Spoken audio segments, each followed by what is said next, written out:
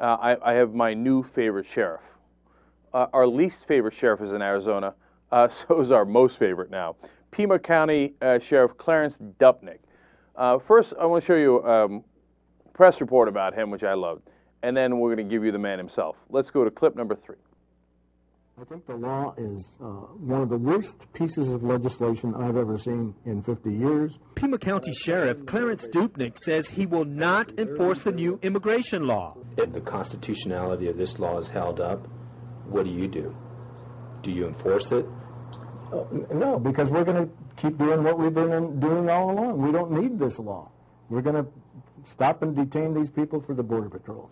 Dupnick calls the law racist and says deputies will be forced to police based on racial profiling. That's why he expects to get sued, whether he enforces the law or not. So we're kind of in a damned if we do, damned if we don't situation. It's just a stupid law. And I've been a cop for 52 years, and if I tell my people to go out and look for A, B, C, or D, they're going to do it. They'll find some flimsy excuse, perhaps, like a tail light that's not working, as a basis for a stop, which is a bunch of baloney. Aren't there things you can do to say, hey, we're not going to racial profile and make this law pure? No, we could do that. But why would we want to do that and make the local taxpayers pay and clog up the entire system? Dupnick says since federal law supersedes state law, he'll continue to order his deputies to detain illegal immigrants so the Border Patrol can take them into federal custody. What is the solution moving forward? The solution? November election. I love that solution. All right, look, the most important point here is federal law supersedes state law.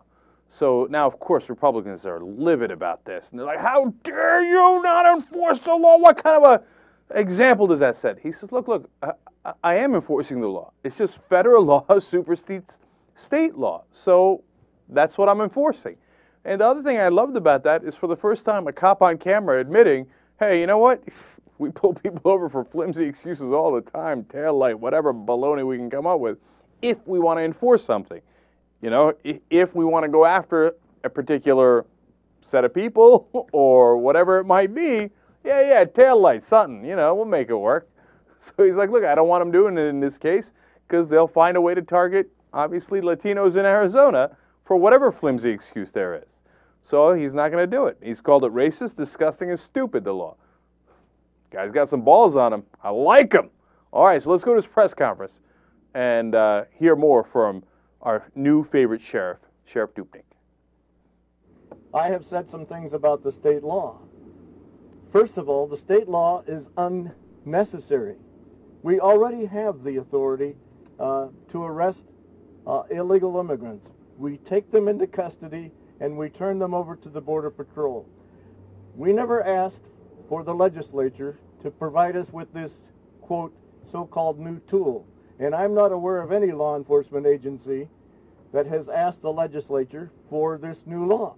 We've been asked to support the law when they were framing it, and I refuse to do that. Mainly because, A, we don't need it. But what they've done in the process of giving us this new law is put us in a damned if we do and damned if we don't situation when it comes to civil suits. What they've done with the law is said, if any citizen thinks that you're not enforcing the law, they can sue you. And we already are in a position to get sued, and I know they have sued sheriffs in other parts of the state for profiling. So we're damned if we do, and we're damned if we don't. So I just wanted to make sure that everybody understood what exists and what is really going on. I think the law, as I have said, is unwise, it's stupid, and it's racist. From my point of view, it's a national embarrassment. You go get him, Dupnick! All right, we're on Dupnick's side. The other important point he made there is, look, we already have the authority. That's what I kept saying throughout this whole thing. What, you can't arrest somebody if you find out they're a legal immigrant and hand them over to the federal authorities or the Border Patrol? Of course you can. And so This is just an extra, like, oh, go out of your way to stop people who might look like illegal immigrants that haven't done anything wrong otherwise. Now, it's not going to work. It's not practical. It's not right. And it's obviously going to cost the state of Arizona a lot of money. L.A. has already pulled a $7.2 million worth of contracts with the state of Arizona. So there goes that money. The American Immigration Lawyers Association has pulled their conference. There goes that money. And it will continue going forward like this. I love that Dupnik is standing up to it and said, yeah, I'm going to enforce the law, federal law. So God bless. Go forward.